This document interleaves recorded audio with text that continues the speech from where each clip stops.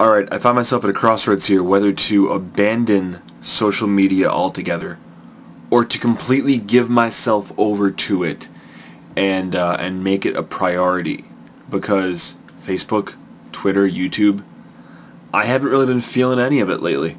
I've just been very much, I've been an observer. I've been a little voyeuristic in terms of just like, I'll watch other people. I'll watch statuses update on Facebook, and I'll watch tweets come in on Twitter, and I'll watch videos. But I've been lazy on replying on Twitter, on commenting on Facebook, and commenting on YouTube videos I watch. But figure out, convince myself to keep going. It doesn't seem like social networking is going away, and it is something that I like doing, so it shouldn't be this hard. Second thing, because that was the first. I have this little goatee thing going here, and it's long at the moment. It needs to be trimmed down. But look, I don't know if you can see it. I have little ginger hairs, like little red hairs growing in my goatee. You probably can't see it, but I have pretty dark skin, like relatively dark skin considering the rest of my family has lighter skin. So explain that to me. But I have a darker skin tone. I never burn. I have dark hair, as you can see. It's just everything about me is very dark, so I don't know where the red hair is coming from. And I'm trying to grow in the full beard on the sides here, but like, look at this. This is pathetic. This is weak sauce. It's not going to grow in. I'm starting to think I don't have it in me. Number 3, the issue at hand, the most substance of this video is I came across this mix, and I've been making mix CDs ever since my parents got a CD burner in, I think it was for Christmas 2000. We got a new computer. My parents, that was like kind of their gift to the family, is they bought a new computer, and it had this wonderful invention in it called a CD, copier. I didn't realize that they were called burners at the time, but the CD burner.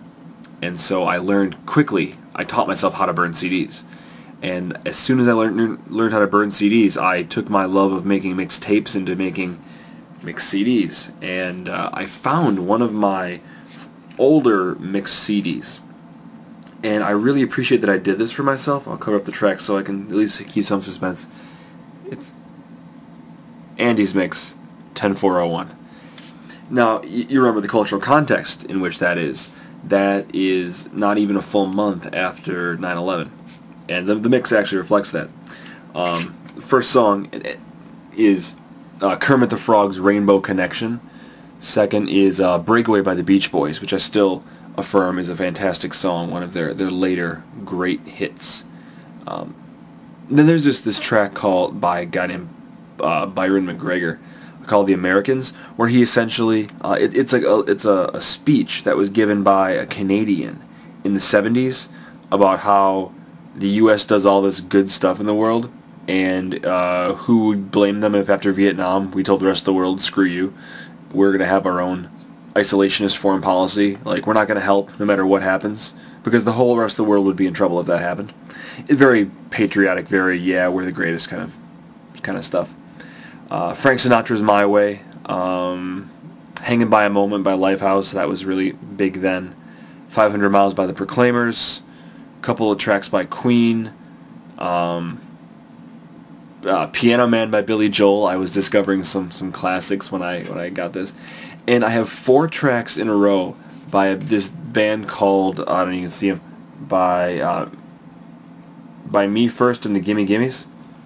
There's Somewhere Over the Rainbow, Phantom of the Opera, Uptown Girl, and My Favorite Things. Basically, they're a punk rock cover band and they just cover other stuff. And I was 14, and I thought that was hysterical, so that's what we did. It was pretty fun. And then Eve Six's Here's to the Night was the closing track. So what this mix shows me is, number one, that I'm very much influenced by the time that I live in, because a lot of tracks on here wouldn't have been on here if it wasn't for the fact that it was right after 9/11. And some of them just show that I was a 14-year-old boy. For instance, the Smash Mouth version of I'm a Believer. Really?